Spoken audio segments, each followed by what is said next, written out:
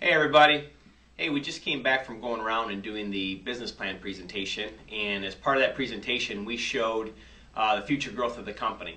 So with that, I've had some people approaching me about wanting some future opportunities. They see opportunity within the company and they want to know how they can be part of that. So I wanted to address that issue and make sure that we're all on the same page for how we're going to find the people to develop and how we're going to go about developing them.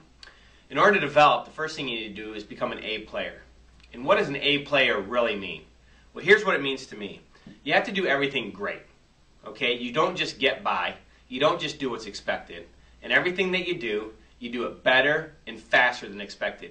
You exceed expectations.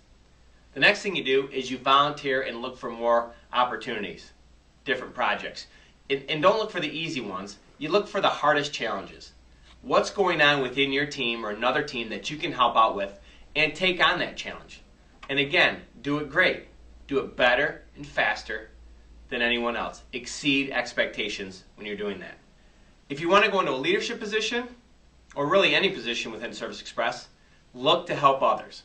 It's not just good enough to do your job. You've got to do your job great and in a way that helps other people do their jobs great. If you're looking at a leadership opportunity, servant leadership is what I want you to know. Leadership doesn't mean bossing people around and telling them what to do. It means asking them, how do I help you? How do I serve you? How do I make your job easier? That's what we're looking for. And then last but not least, the employee reading list. What type of professional development are you doing? We have a recommended reading list for top performers and a recommended reading list for those who want to go into leadership. You have to start there. At least one book a quarter.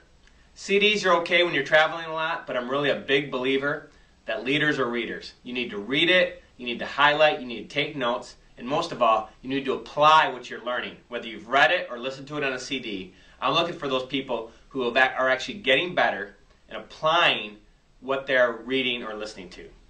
That's an A player. That's how you get in line for more opportunity.